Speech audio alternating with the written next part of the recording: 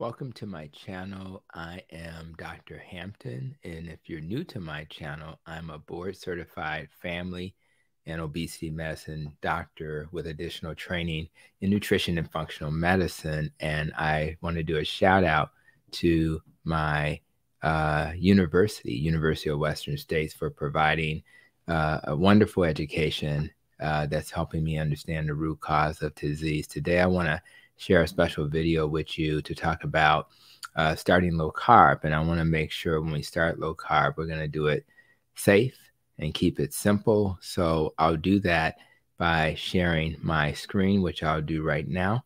And as I share my screen, I'll pull up some slides so we can kind of walk through this idea of how to start low carb safely with a kiss. Now, when you think about it, when I met my lovely wife, we eventually decided that we wanted to commit to each other. And so we made a commitment. And I think many of you are making commitments to lifestyle changes, rather it's what you eat, rather it's how much sleep you get, how much stress you stay away from.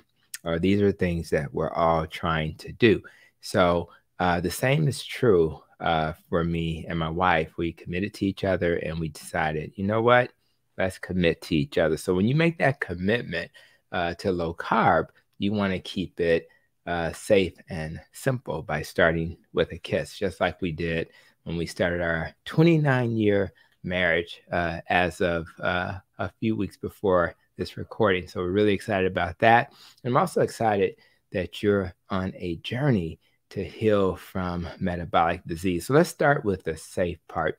It's so important that we remove the myths, right? Because you hear people say, well, you know, low carb is not safe. It's not good for you. It's going to cause this and that. And the key is to understand what's happening to your body. And once you understand what's happening, that removes the fear, because the benefits are so tremendous that they outweigh any concerns. And once you know what to do about it, you're okay. So let's talk about safety first. So let's start with who should consider this diet in the first place. I would argue anybody who suffers from metabolic disease, right? Now, you're like, well, what the heck is metabolic disease, metabolic health, doc? Well, it's anybody who does not have normal blood sugars, normal blood pressure, a waist circumference that's too wide, and or a triglyceride level that's too high. That's that's the fats in your blood. And of course, if you have the good cholesterol, HDL, that's too low. So they say 3 out of 5 have to be abnormal to have metabolic syndrome. But ultimately, if you have any that's abnormal, in my opinion, that's enough to justify considering a low carb diet, which in my mind, and based on randomized controlled trials, is the best diet to achieve metabolic health. So, and so patients who are checking their blood sugars and they're noticing that they're struggling with that, those are also people who should do well. And you really want to be prepared when you're making these changes, because your blood sugars will start to normalize. And sometimes it normalizes so fast, you could be at risk for a low blood sugar. So what is a low carb diet? There's a lot of definitions that you'll see on social media. And it's not that any are wrong. It's just that they're different. And so the therapeutic guidelines for carb restriction were put together by the Society of Metabolic Health Practitioners and Low Carb USA. And they are, this is the source that I use to give you this. So again, it's not the gold standard necessarily, but it's what we use as a general guide. Very low carb diets are less than 30 grams. And low carb diets are in the 30 to 50 range. Most of my patients start at 50 total carbs that they try to stay under. And some people choose to go to the 20 to 30 range. If you're really seeking success, you want to keep it probably less than 30 or 20. And then, of course, less than 130 carbs is what we considered a reduced carb diet, which sounds high until you realize that for many people on the standard American diet, they're eating like 250 or higher. So it's much reduced for people who are on that dietary pattern. So let's start with the kidneys. A lot of people hear, well, if I'm on low carb, the protein's going to cause problems. And the reality is, if you have mild to moderate kidney problems, insufficiency, it's really little evidence to suggest that that's really a problem. Now, if you have more advanced kidney disease, more severe, you do want to be careful, because there is sometimes a disconnect between a kidney diet and a low carb diet. And you want to work with a clinician like myself who is familiar with metabolic disease. Now, if you have some issues with that, that's something that you and your doctor have to discuss. But as a general rule, mild to moderate kidney issues is not really a big issue. So just keep that in mind. You shouldn't worry too much about that. Some people come to me with a history of gout or kidney stones. And in that case, you do want to be mindful, because there is a little competition between ketones going through your urine and uric acid, which we think about for gout. And of course, some kidney stones are made from uric acid. So if people are at risk for that, they've had it in the past, we will ease them into a low carb diet. And we also consider allopurinol, so we make less uric acid. Those are two things that you can do, one or the other, or you can do both. But either way, if you ease into it, you'll probably do fine. The other thing to keep in mind is that if you're going in and out of ketosis, in and out of a low carb diet, then that may put you at risk also for a flare. So it's best for people who are at high risk to try to be more consistent than a person who doesn't have that risk. When it comes to your blood pressure, you may ask, well, why am I even mentioning blood pressure? Isn't the diet here to treat the blood pressure? And the answer is, of course it does. And it's so effective that we sometimes worry that it works too fast. So what you want to do if you have a history of hypertension is just to be aware that you're going to probably be getting rid of salt, because I always tell my patients carbohydrates attract water and salt. So if you stop eating those foods at a high level, you may be getting rid of salt and water, which can drop your blood pressure, make you feel fatigue, headache, lightheadedness. So it's very important that people who have issues with their blood pressure to really monitor their blood pressures pretty closely. And it's really important also, people on a low carb diet, that they're not really restricting salt unless they are at high risk. They're very salt sensitive, or they have congestive heart failure. So that's kind of one of the cool things about a low carb diet, is that you can eat fat, you can eat salt. So the food tends to taste pretty good. Now, Westman and Stillman in their paper said that, they have their patients sipping on broths, on a regular basis, and sodium bouillon cubes and things like that to add the salt back. So again, just keep that in mind. And you want to be monitoring your blood pressure on a regular basis at home. And sometimes we bring people into the clinic more often when they're making these lifestyle changes, so we can maybe have the nurse check their blood pressure just to make sure we can reduce the medicines, because the low carb diet is a very effective way to get off of blood pressure medicines. Just this past week, I think I had a couple of days during the week where several patients were reducing medicines or getting off of blood pressure medicines by simply doing a low carb diet. And of course, when we think about low carb, we think about diabetes. And it's really important that when you're considering a low carb diet, that you're really preparing yourself to reduce the amount of medicines you're taking.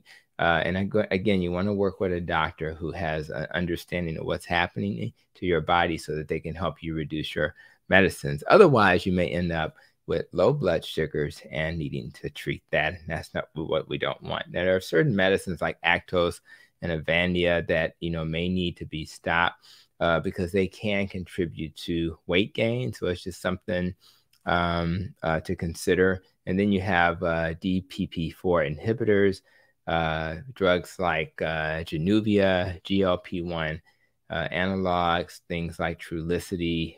Those are usually pretty safe. The SGLT2 inhibitors, you need to use those with caution, because they can dehydrate you, and in some cases can be associated with diabetic ketoacidosis. Again, nutritional ketosis is okay. Diabetic ketoacidosis is not okay. And then metformin, which is commonly used on a low carb diet, is considered pretty safe. So just keep those things in mind. Other things you want to think about is warfarin. Sometimes you have to, as you know, if you're on warfarin, you have to, kind of monitor your dosages. So anything that's being monitored, like warfarin, Depakote, lithium, those types of drugs, you want to really pay attention to those drugs and make sure that you're monitoring them closely just to make sure they're not changing. And then other drugs that you want to consider that can also cause weight gain, beta blockers, antidepressants, antipsychotics. Again, we're really trying to do a lot of things metabolically. One is to lose weight. So you don't want to take medicines that inhibit you from breaking down fat. It doesn't really make sense. So keep that in mind. And it's really important, again, that you're checking your blood sugar and your blood pressure regularly. And that's how you keep your journey to achieve low carb safe. So how do I know some of this stuff? Well, I got a board certification in obesity medicine. I'm getting a master's in nutrition, but I also have my society, not my society, but the Society of Metabolic Health Practitioners. And the society has resources. So if you're working with a doctor who's not as familiar with metabolic health, that may be a great resource for them. And here's their website. Here are the links. And as you see towards the bottom here, the clinical guidelines can be found. Those guidelines were made in conjunction with other experts, but primarily Adele Height, who helped put that together. And that's really a great resource. So I would actually go to that site, get those clinical guidelines in front of you, maybe present that to your clinician if they're not familiar and say, hey, I'm trying to do this diet and I just need help to do it safely. Would you consider working with me and checking out these guidelines? So let's talk a little bit about the keep it simple portion of the discussion. Again, I'm only showing you the slide again to say, here are the criteria, but if you keep it simple, you just say, I'm just going to do less than maybe 20 or 30 grams of carbs per day. And to really keep it simple, I'm not going to do net carbs where you subtract the fiber and the sugar alcohols. I'm just going to do, total carbs. So that'll eliminate some of those processed foods that you can buy, those keto-friendly foods. But at the end of the day, if you keep it simple and just reduce your carbs to about 20 or 30 grams a day, you'll be just fine. This idea of trying to do a ketogenic diet, for example, and where you measure the macros, the fat, the protein, and the carbs, most of my patients don't do that. I think that's a little overdone. Now, certain types of patients will want to do that, and that's fine. But if you keep it simple, you don't have to measure anything, but you do focus on the carbs. That's the only thing you really focus on, as opposed to trying to get your ratios at a certain level. And it's really not necessary to do what you see on that screen. And what I love about this diet is that it really does treat a lot of conditions. Now, the ones in front of you, if you have a patient who it just happens to be metabolically unhealthy and they're overweight and they have dementia and it's early, you could probably safely do that. You wouldn't want to do that in a person with dementia who's struggling to eat. But things like epilepsy are a no-brainer. You may have to have tight control. And in that setting, you may want to measure ketones and things like that. But for most conditions like blood pressure, diabetes, and things like that, you really don't have to do all of that extra measuring. You just have to get your carbs down to a certain level. That's why most of my patients do not use blood tests, urine tests, or breath tests to measure their ketones, because they don't really have to. Again, if you're the kind of person that just needs that data, I think that's fine. But for most people, you don't have to do that. So I wouldn't really focus on that. Some people think it's necessary to intermittently fast because so many people in the low carb community fast. I would argue that that's also not necessary, but most people will find themselves fasting because they're not hungry. Because once you're in ketosis and you're burning your belly fat for fuel, you're not going to be that hungry. So a lot of people just won't eat, but it's not required. So again, keep it simple. And if you find that you're not hungry down the road, it's okay to do that, but you don't have to start with things like intermittent fasting.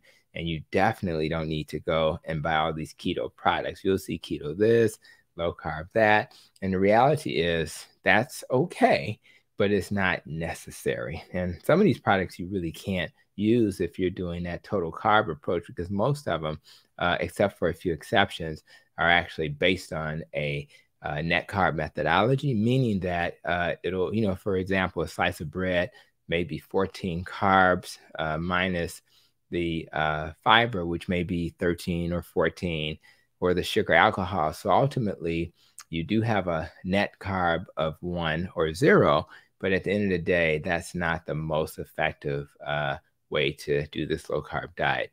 So here's an example of a good low carb product that's conveniently made for you. So you take cauliflower and you rice it out. So this is like, if you look at the ingredients, it's just cauliflower. That's okay. So that's a packaged product that I endorse. Another example is like, taking cheese and turn into these little crisps. That's okay because the ingredients are basically just cheese. So these types of products are okay. What's less favorable are the highly processed things that they are creating for your consumption, when you should just be keeping it simple. And this is what your plate should look like. What's your animal that you prefer? We're not putting barbecue sauce, cornmeal, or flour on it. And what's your non-starchy vegetable? It's really that simple. And you can really just eat one vegetable. You can have two, but they need to be non-starchy. That's really what low carb is all about. Choose your animal, choose your 1 or 2 non-starchy sides, and that's it. So if you keep it simple and do that, you'll do just fine. So I just wanted to just take a moment to give you a feel for how I look at this. And I really, really just appreciate the fact that if we keep things simple, low carb is not very complicated. And so I really am excited that so many people are starting to take this journey. And I just wanted to give you a little bit of a kiss today. I dressed up for you just to make sure you knew I was really serious about giving you a kiss. And I'm just excited that you're on this journey. So I want you to continue to consume this information, gradually learn, get better at it, and over time, incrementally, you'll achieve your health-related goals. So thank you again for coming to my channel. And until we have another video, continue to be safe, be well, and continue to protect your